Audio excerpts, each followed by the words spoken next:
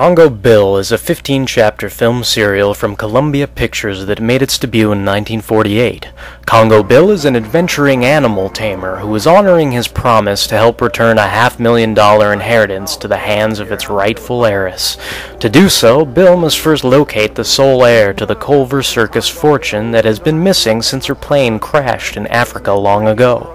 Following rumors of a white queen who is head of a lost tribe, Congo Bill goes to Africa to search for Lorraine, the White Queen, and deliver the letter that proves she is the proper beneficiary of the Culver Circus fortune.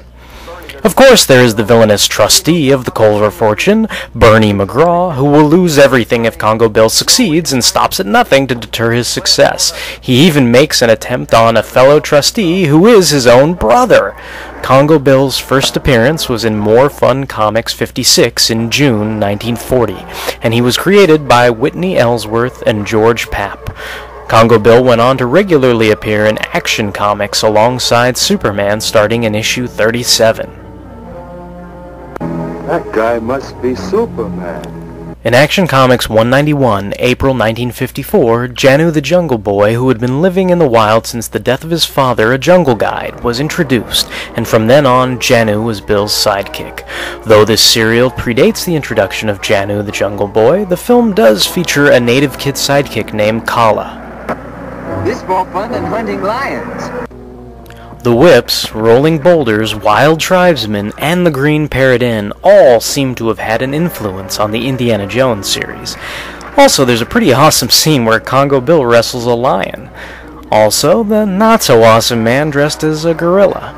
Speaking of gorillas, eventually in the pages of Action Comics 248, Congo Bill would become one. Congorilla was a golden gorilla that Congo Bill first met in Action Comics 228. When an old friend of Congo Bill's, Chief Kawalu, was killed in a fall from a cliff, he entrusted Bill with a ring with an image of a gorilla carved on it. The witch doctor claimed that by rubbing the ring, the wearer could switch minds with the golden gorilla, Congorilla, who wore a similar ring for 1 hour. Congo Bill figures this is complete bunk, but wears the ring to honor his fallen friend. Later, when Bill is trapped in a cave-in and is about to accept death, his last-ditch effort is to try the ring, to which his amazement actually works. Congo Bill is in the body of the golden gorilla and frees his real body from the cave-in, and goes on to combat evil as Congorilla.